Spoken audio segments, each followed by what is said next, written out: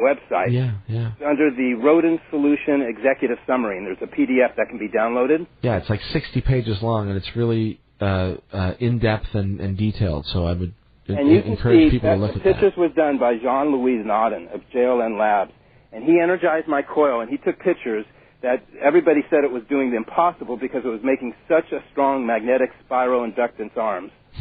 And what's causing everything to spiral is this linear, non-bending emanation that emanates from the center that no one's been able to observe except with this mathematics, or tap into, except, again, using this geometry. All right, now, and before, there are a couple other things I want to ask you about, because we touched on it earlier with regard to this. There's been an ongoing question, and one of the major questions that's been unanswered in physics has been the question of spin, and how is it maintained? I mean, right.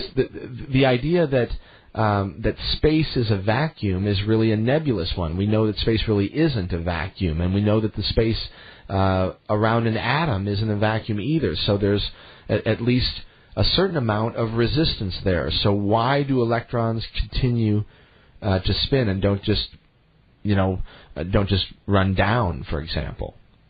Is this the answer to that, Marko? In other words, is this where that energy is derived from that keeps them going? I'll take it one step further. If you were to take this energy away, the universe would instantly become destitute and void.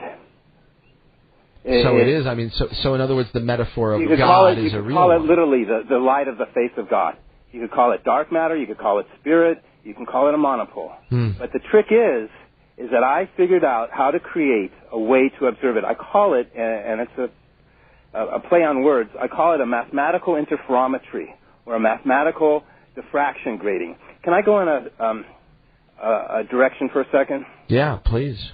There's a thing that I know we're speaking, and maybe, hopefully, a few college students are listening while they're maybe doing their homework or something. Oh, I'm sure they are. Just, yeah. Everybody takes for granted the Heisenberg uncertainty principle. Heisenberg uncertainty principle is not all conclusive as everybody thinks. Well, and let's clarify that real fast. The Heisenberg uncertainty principle basically said that you never really know where an electron is until you look at it. If you know, that's right. Because if you know the present position, then you've affected it and you've deflected it from its future position, so you can't know any two positions simultaneously. Okay. I totally obsolete that.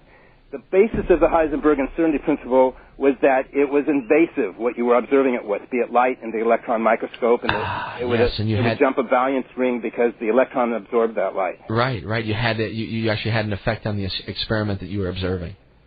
The reason is because the mathematics used today, they didn't believe it was possible to predict absolutely anything because the math today is made on a man-made contrivance, whereas the math that I use is based on absolutes. It's based on fixed constants, which do exist in the universe.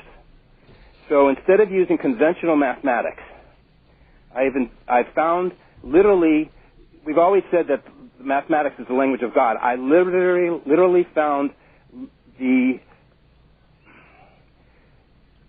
mathematical relationship where in this torus that I do, I piece numbers together in such a mosaic, such a jigsaw puzzle, that there is not one mathematical function or calculus known to man that isn't encompassed in this model.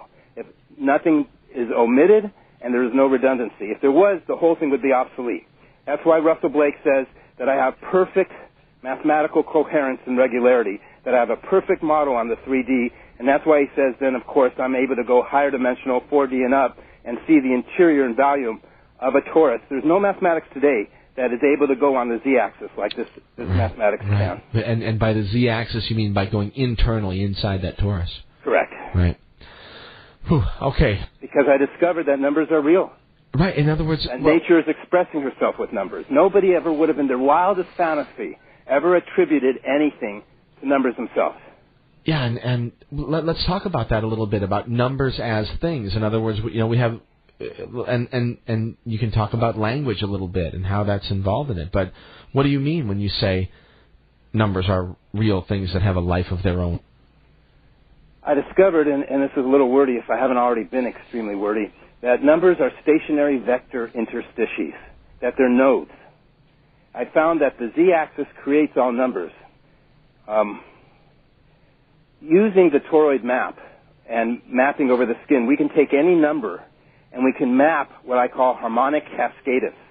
We're actually able to show all the properties of physics as they occur over this torus map, such as communicated agitation, waves. In other words, numbers were not fragments, disjointed, isolated from one another. Numbers weren't separate. I was able to take numbers, piece them together, and to a puzzle like a mosaic, and they make the entire picture of the panorama of the entire universe. That because everything's based on the same model, from ad infinitum to micro. And again, it's the 6-number progression 1, 2, 4, 8, 7, 5 that literally everything else unfolds from that. There's one other pattern. There's actually two. Yes. It's a little tricky to explain. There's the binary code 124875 that's polarized, so it has polarity. There's two. One goes in the opposite direction of the other.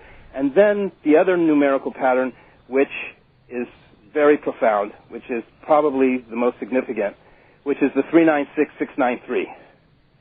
All right, and I think that is one that we will tackle in just a couple minutes at the top of the hour, okay? So let's do that, okay, Marko? We'll take a little break here, and we'll come back, and we will talk about this. Can I throw a quick boomerang? Sure. You're always so accommodating, and I couldn't have a better host. I appreciate it. No, I mean, that's the idea here is for you to have an open forum where you can lay this out as well as you can do in the time that we've got for you, because I know it's not always that easy, and I'm just trying to accommodate you. So. Well, I like